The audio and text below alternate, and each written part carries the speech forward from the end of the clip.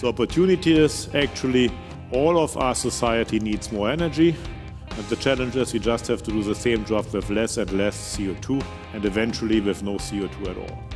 That's what is really driving us. We know where we are coming from, and we know where we want to go.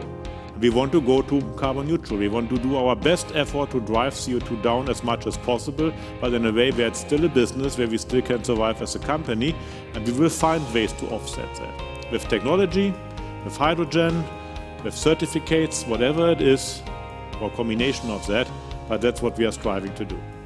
We have coal generations which have a clear exit path and it's a proactive transformation. We have gas where we want to expand the business and decarbonize it and leveraging our current portfolio. And we have carbon-free generation which we want to maintain and expand. And of course there should be new business.